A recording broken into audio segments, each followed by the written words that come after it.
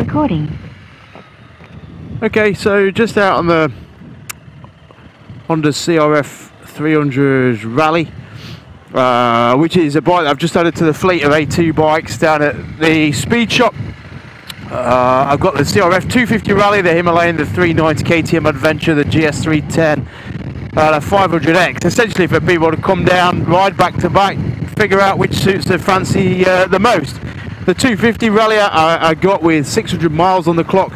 It was bought by a chap who realised it was too tall for him and not suitable to the type of road riding he wanted to do. But exactly the same story with this 300 Rally.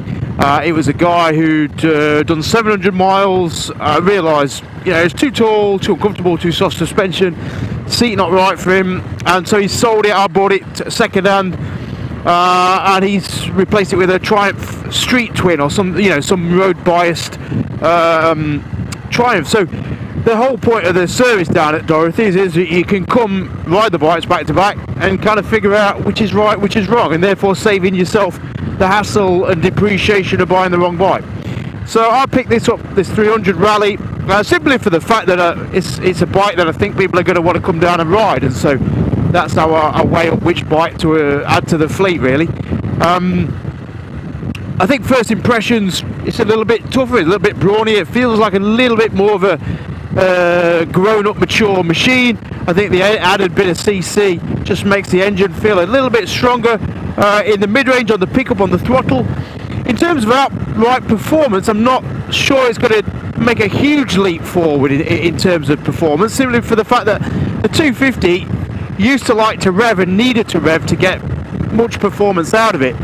I've got a feeling this, or just riding it these first sort of 10-20 miles that I've had it just feels a bit stronger on the throttle, so a bit more responsive, which doesn't necessarily mean it's going to hit higher speeds or accelerate quicker. It's just got a bit more meat in the throttle, and it's probably just going to pick up and feel a bit of a brawnier bike. Actually, the same with the width of the front panels. I was looking at the CRF250 next to the 300, and the side panels are exactly the same until you look at it from the front, and then you realise the bike, the 300, is about an inch wider than the 250. I think that's to accommodate maybe a bigger radiator. I certainly know they've moved the radiator from one side of the bike to the other. So visually from the side it looks very similar, but from the front it's got a brawnier, tougher stance. Backed up by the new fuel tank, which is bigger and sits a bit higher and a bit broader. So all in all, you've got a bigger bike feel with a slightly bigger bike engine feel to give, I'd say a 10-15% increase in stature of the bike, both in terms of performance and I guess presence. It's got a bigger presence than the 250. People talk about 6th gear as being sort of an overdrive gear. I don't quite get that. I'm in 6th gear now. I was probably in 6th gear most of the way through that 30 zone. To me it picks up still quite nicely. The main thing is, how does it ride off-road? And for that, we're going to find out. I've just got a car right up my chuff, so I'm going to let him go past. And then I'm going to show you what it's like off-road. So this is a brand new bike, actually. Let's get off and show it you. It's got the original tyres on, no changes to suspension or anything. So it's completely stock 300. Yeah, look how clean it is. No scratches, no dints on it, no nothing. Pristine. Well, there's only one way to ruin that, isn't there? I'm finding it a nice trail.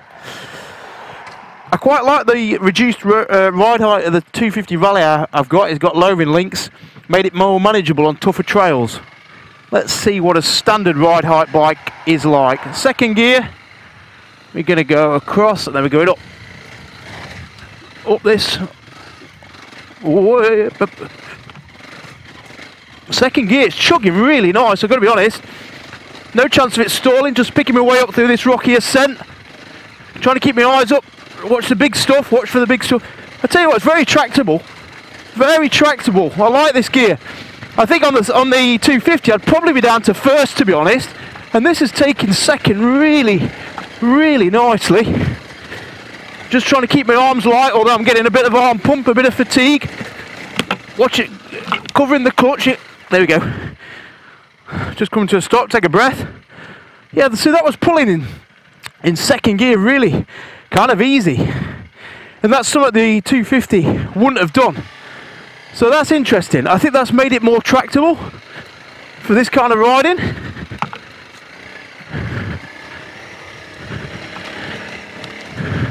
Yeah, you don't need first. First is actually spinning the back up a bit. You need second.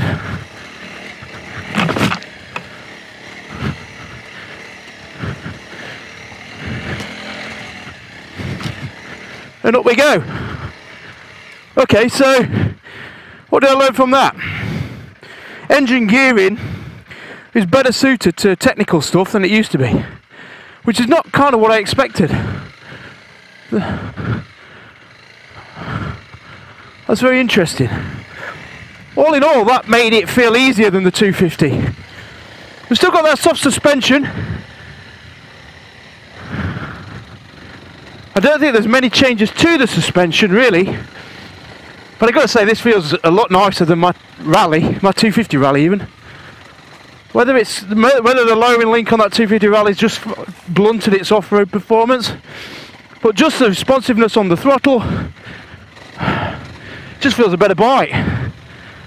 It does, got to be honest, it does feel a better bike. I was kind of sceptical about the 300 Rally. I kind of always, I'm going to watch that rut there. I'm very cautious. I've got a brand new bike for punters to ride, and the last thing I want to do is chuck it down a trail. Just to say that this type of riding isn't what I generally do with the A2 Adventure Days. They're very much road biased, twisty, interesting backcountry road riding, but mainly tarmac. For the simple reason is that A, I buy my own bikes and I can't afford people to throw them down the track, and B, I think most riders buy in Himalayas, 390s, GS310s and even CRFs, mainly going to ride them on the road. And to be honest, I just can't afford to offer a service where people can throw them down the road or down the trail. So this isn't a lane I'd bring a group. So if you're watching this thinking, oh crap, I don't really want to book with him because he's going to kill me on a back road, on a trail, then that is not the case. Yeah, it's just really nice, I've got to be honest. I've got a friend Ben on Facebook who's been saying he's got an XR400 Honda and he's been tempted by the 300, and he asked me what I thought because he was underwhelmed by the 250, and I guess on initial riding of the 300 I kind of thought, well, you know what, I don't think it's going to make much difference really. If you're underwhelmed by the 250, you're going to be underwhelmed by the 300. But I've got to say that is 20% more impressive as a bike. I think that's good. I enjoyed that. That's a really capable bike, and I think it's interesting that there's this perception of the CRF when it came out, and the L has been really soft, and you know, you couldn't go off road because it was too heavy, underpowered, too soft suspension. But I think a lot of it was just absolute bollocks spread by enduro guys who thought Honda had built them an enduro bike, when clearly that wasn't the case. But they approached it and criticised it as though that's what they were intending to do, and failed. Whereas for me, the CRF, the 250, the L and the Rally were just one of those bikes that you'd buy and use to explore and get around and do some trails and do some roads. It was just a good all-round general purpose bike. And I think they've made it better with the 300. I really do. Is it worth 6,100 quid? I think it is. Is it worth a waiting list till March next year? Yeah, I think it probably is. Is there anything else that you buy instead of this, if this kind of riding is what you wanted to do? I don't think there is, no. I don't think any other manufacturer's building anything quite like the Rally. Obviously I like the Himalayan, but as a trail bike it's got its limitations. Just got to be careful on these lanes. I was out yesterday on a Vosges DS 500, just trying that, just on an easy lane not far from here, and kind of just got a bit overconfident and forgot that green lanes are open to all traffic, and I had a tractor coming around the corner as I approached the corner, so he had to swerve into the side, and I had to go up into the edge and lay the bike down, and then drag the bike. I was actually on a CB 500X at that time. I had to drag the bike out from under its wheel, so thankfully not crushed the bike or the wheel, but yeah, just a reminder that not to get carried away, really.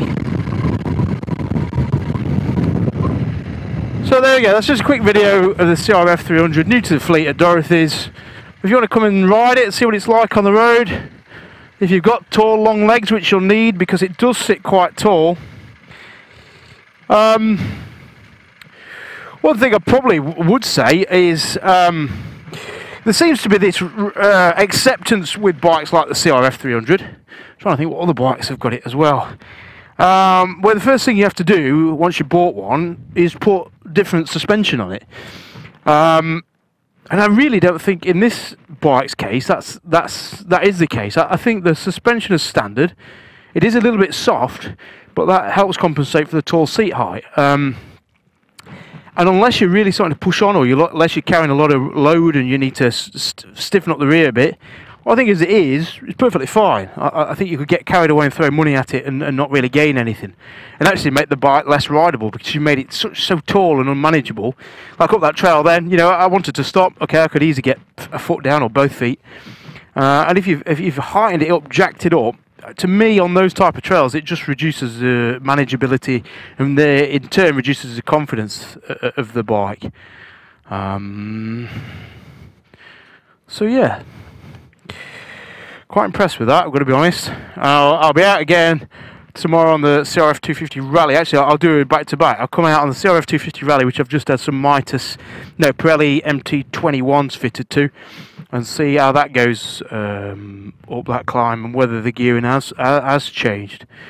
But from recollection, the 300 came up there easier and better on the throttle, more composed at low speed than the 250 Rally. So therefore, the extra CC has increased the rideability of the bike, and that ultimately is what we're aiming for and probably what Honda intended. So I'll leave it at that. Cheers.